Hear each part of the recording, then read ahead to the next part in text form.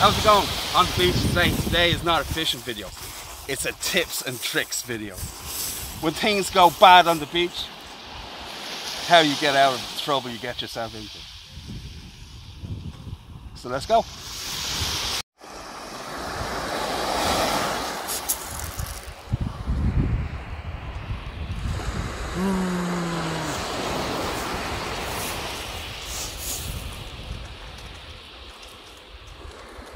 When I'm using circle hooks, I like to have a hair on the end of it there, and that's how it fishes effectively. Circle hooks fish best with the bait below the hook, right? Billy fishing style, you know what I'm saying?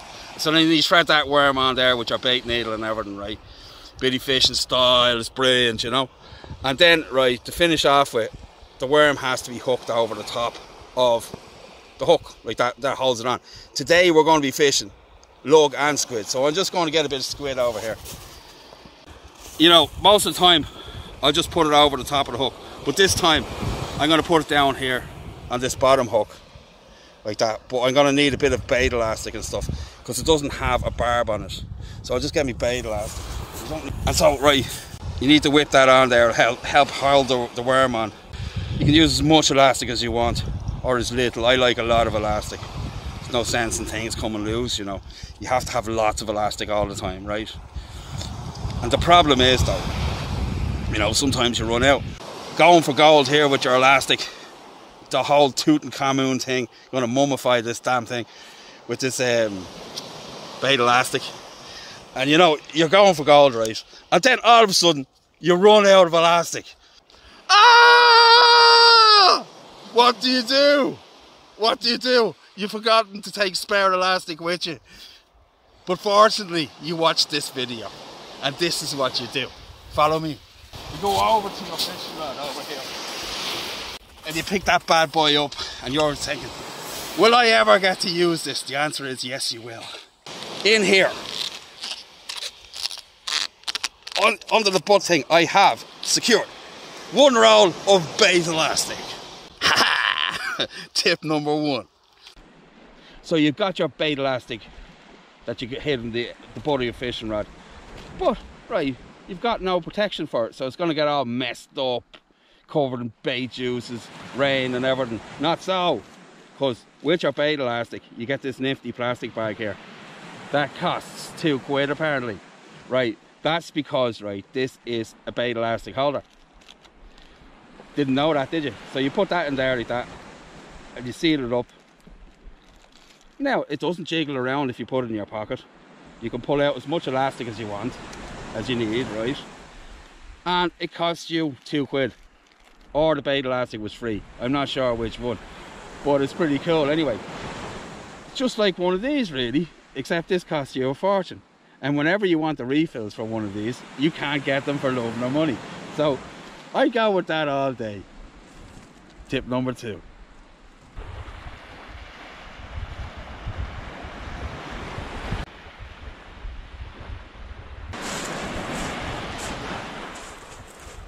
So the tide is running pretty hard, so I'm just going to change over to a grip wire. But I think it's running that hard. I don't think it's going to hold anyway, but I have an answer to that problem.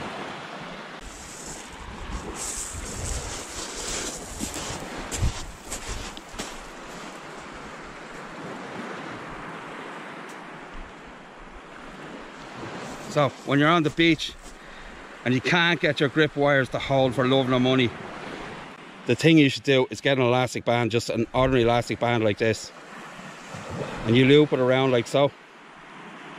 We all put elastic bands together when we were kids, just like that. Slide it down.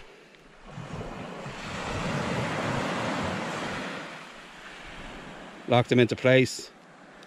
Now just tighten that elastic up as much as you need. You won't lose the elastic because it's attached to the lead weight, and that's all you'll need to get yourself out of trouble if they won't hold. That was tip number 3.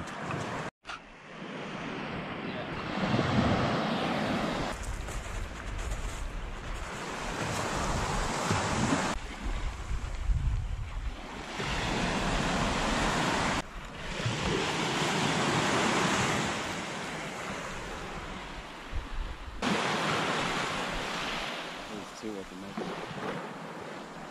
Not that big. Oh, there is two, yeah. Yoo-hoo! Double shot. Nice! Double!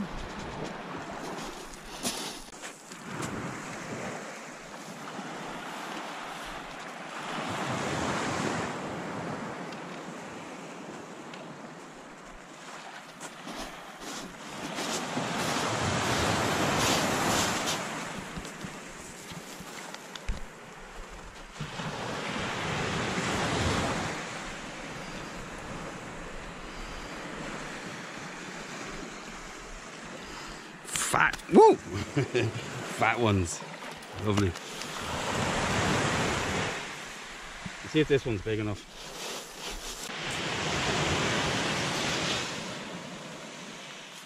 Legal limit's 22, 23, I think.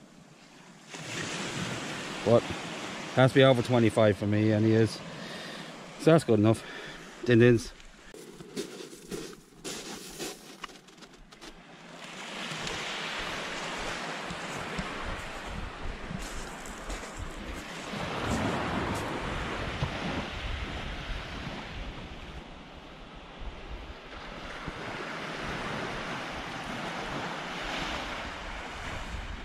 Damn!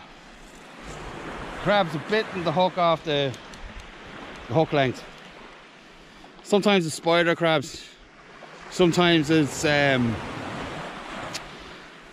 brown crabs, but I have a cure for this. This is what it is. You take a piece of 80-pound mono, as long as you need.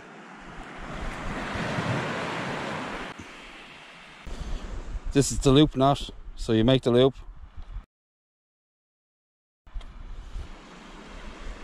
And you go around the 80-pound or 50-pound or whatever you have. Shock leader, you go around 4 times. Once. Twice. 3 times. 4 times. Now you go back down again. You go back down another 4 times.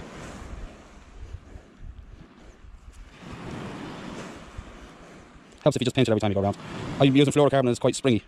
So then you go back through the loop again, at the bottom. You pull it down, moisten it.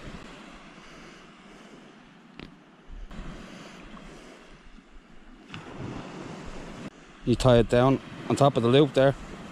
And so now you have your 50-pound, your 30-pound fluoro there, and you have your 80-pound here. So now you've tied up your crab bite trace, so you just trim off the tags.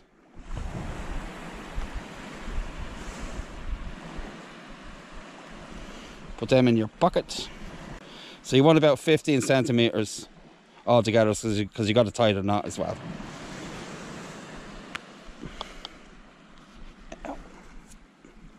So then you take your hook.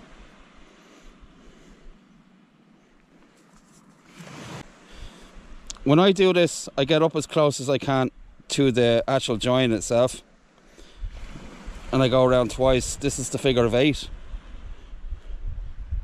Then through the back, and this will give you room enough to put a worm in.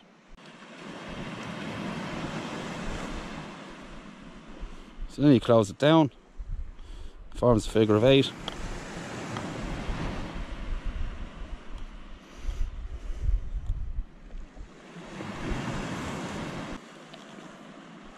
Anyway, so then you close it down. And the good thing is now as well that you've got a tag end that faces up as well, so it keeps the worm on the hook. And when that's in the crab's mouth, he'll be chewing on that 80 or 50-pound there, and it keeps your fluorocarbon free, and you don't have to go with heavy snoots. There you have it there. There's your hook, your bite trace, your nice light fluoro. This is tip number 4. Hope it comes in handy. Nice. So we're just packing up now, and here's a tip for those with multipliers and fake spools, right? But especially for guys with multipliers. I don't know if you've ever tried this, but sometimes this will pass under one of these. And if that happens and you haven't noticed, you'll have to chase it all the way. You'll have to take all the line off the reel, chase it all the way to the end. And to stop that from happening, you can either put it through here like this, on this reel. You can put it through there like that, and then it won't go under itself and cause you problems. It's a nightmare. But not all reels have this on it, so I came up with this here, another elastic band trick. It's an elastic band with a bead on it. It doesn't need to have a bead on it. It doesn't cost pennies, right? And so you just put that through there like that. Comes out the other side. Pass the bead through there, pull it tight, and then you just go over the foot of the reel. And this will work on any reel, because they all got feet. And it works for fixed spools as well, obviously. So you don't have that problem with fixed spools, but you have to mess with the little tab at the end, and that's a pain. I hate that. And so this is Billy. This is Billy's tips to make your life easier when you're fishing, when you've messed up. Hope you enjoyed it. If you like it, and remember, I'll see you on the beach. Bye.